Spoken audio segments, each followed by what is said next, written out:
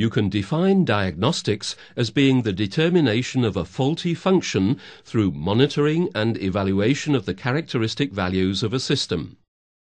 If the evaluation of these characteristic values throws up a critical value, the cause and location of the abnormal state is determined and displayed.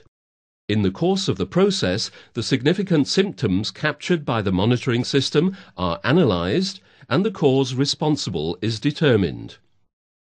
Considering that in practice there is a lot of ambiguity between the cause and effect, the diagnostics process can be a very complex one, which is why it is necessary to have extensive know-how and experience in processes and possible faults. Technical diagnostics is integrated in an overall maintenance strategy whose primary task is to ensure high availability, especially in production systems. In the corrective case, in other words when a unit fails, the system must rapidly display the fault, locate its cause as precisely as possible, and support the operator in clearing the fault. The savings potential is highest here because standstill times in the production process can be reduced. The preventive case is based mainly on a time model. Here, using logistics tools based on time intervals, operating hour meters, etc., a warning is purposely triggered and servicing carried out reliably. The consequence here is that you might waste the service life of the unit replaced, because it might well have continued functioning a lot longer. The predictive case is based on a status model. This means that optimally the operator receives a clear and explanatory warning in good time that a fault might occur in a unit or system in the near future, or an indication is given of the remaining expected service life of the equipment. This means that practically all additional costs are eliminated. This case requires extensive knowledge of the process, because to ensure a meaningful prediction, often very many statuses and characteristic values have to be evaluated.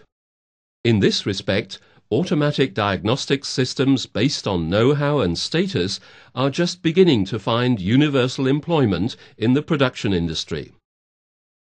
The tasks of system and, above all, process diagnostics with SIMATIC, which is the topic of this demonstration system, are for corrective cases. The diagnosis of a fault is normally based on which components of a system or machine are diagnosed. We therefore differentiate between two types of diagnostics: system diagnostics and process diagnostics.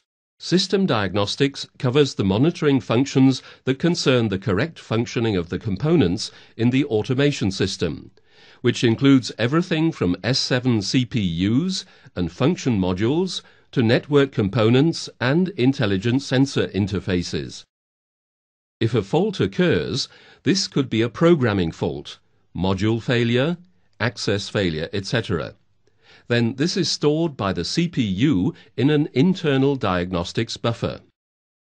The service staff can run a fast and targeted fault diagnosis via PG functions. Also, the display of system faults on HMI devices requires only a small amount of configuring. In the case of a system fault, the operating system of the CPU interrupts the normal run of the program and automatically calls the appropriate fault OB. The programmer can now selectively react to each system fault individually. Process diagnostics now captures all the events, processes and components going beyond the controller in a system process. These can be defective sensors or actuators, hindered movements, or unfulfilled blocking tasks, for example. Process diagnostics cannot be automated in the same way as system diagnostics. It is system-specific and therefore cannot be built into the hardware or software like the system diagnostics. Process fault recognition requires a different monitoring strategy for each machine or system, and can only be implemented by the manufacturer of the system. The engineering tools support the programmer here by generating an individually monitoring program that is incorporated in the program processing. Integration of process diagnostics into HMI devices requires only a minimal amount of configuring thanks to ready-made standard masks. Let us summarize this. Due to the high hardware availability of today's automation components, the emphasis of the diagnostics must very clearly be put on process faults. The sense and purpose of process diagnostics is to quickly and reliably display the fault and its causes. We will now have a specific look at the SIMATIC products and tools that make process fault diagnostics possible.